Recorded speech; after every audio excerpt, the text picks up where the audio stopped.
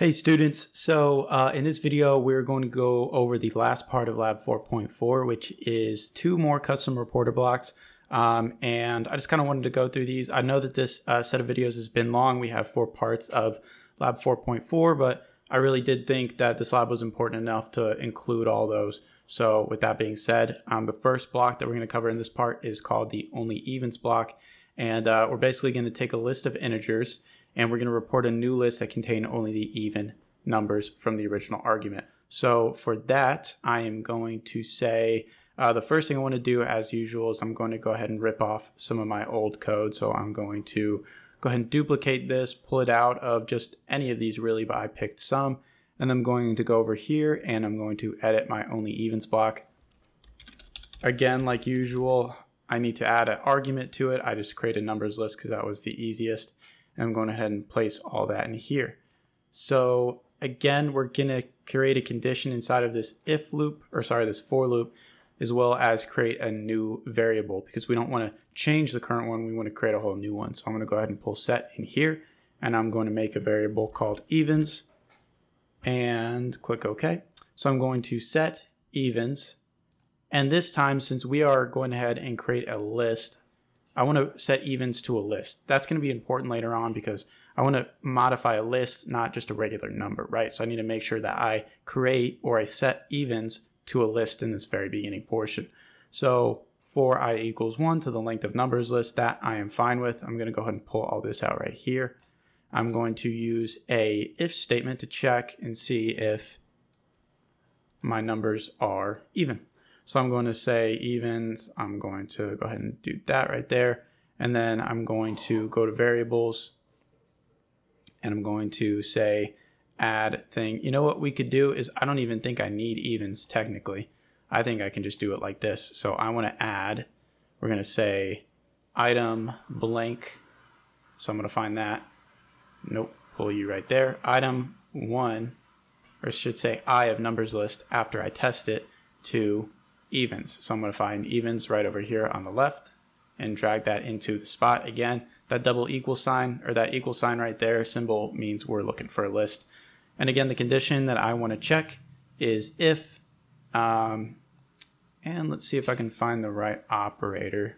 This might take me a minute. We want to find something called the mod operator. So here we go. So if the mod operator, I know we've used it before, but I feel like I didn't really explain it fully. The mod operator basically tells you the divisor of a number divided by another number, or I should say the remainder, right? So if I do 2 mod something, let's say I do 2 mod 3, it's going to give me 2. I want to do something a little bit different. If I do 15 mod 2, 15 divided by 2 leaves us a remainder of 1, right? And it's going to clearly show that right there. So it would be true that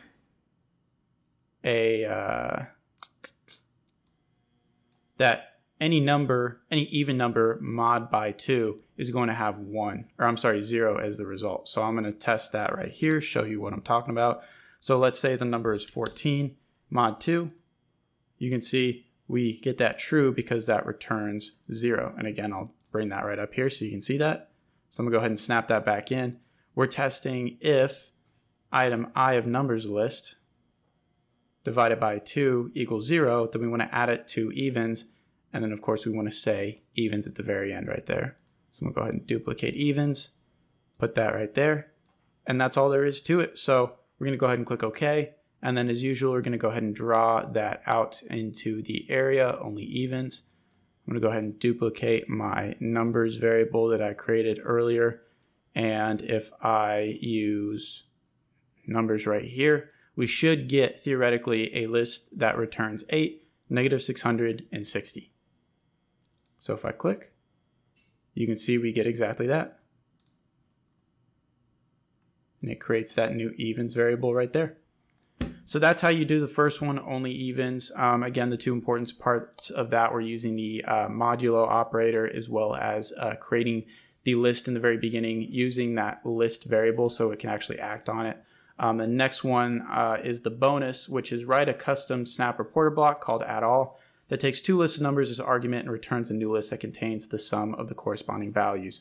So for example, if we had like a list of 1, 2, 3 and another list of 4, 5, 6, we basically add up each one along the way. So as you can see, I already have add all created right here just to start out. I'm going to go ahead and expand this. I'm going to click plus.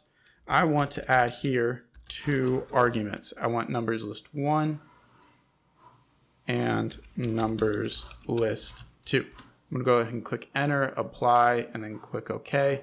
So again, like we do every single time, I'm going to go ahead and copy some of this stuff so I can use it later. So I'm going to copy the evens code that I just created, and I'm going to pull out add all right here so I have it for the future.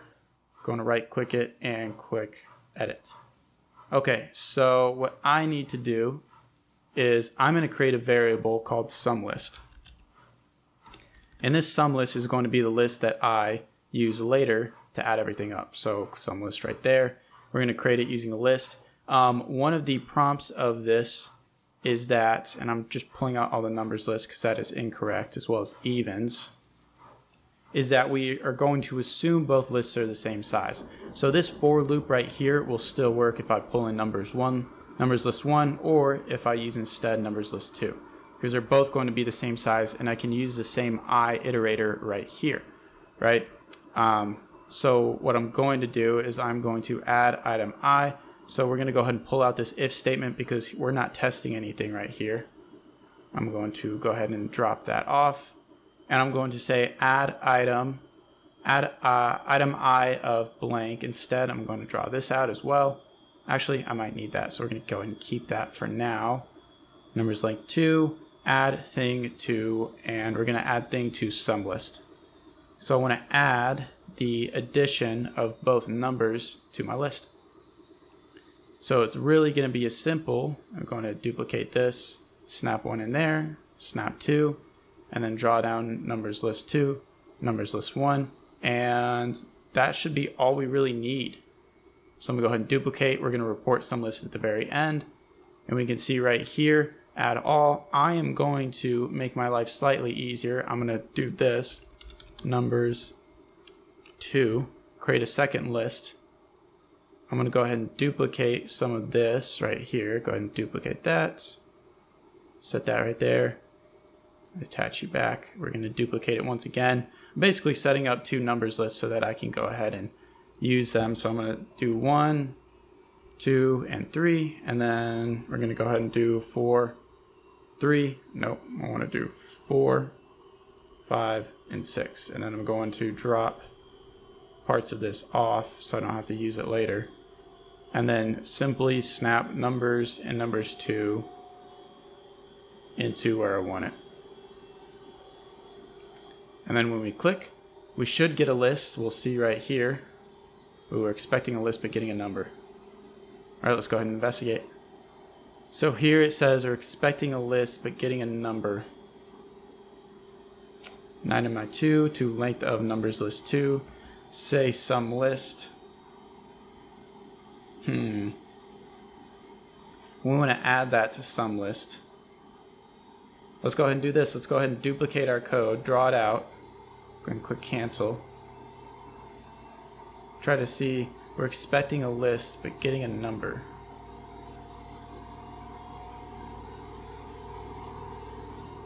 I think that was it right there. We were just simply using the same one twice.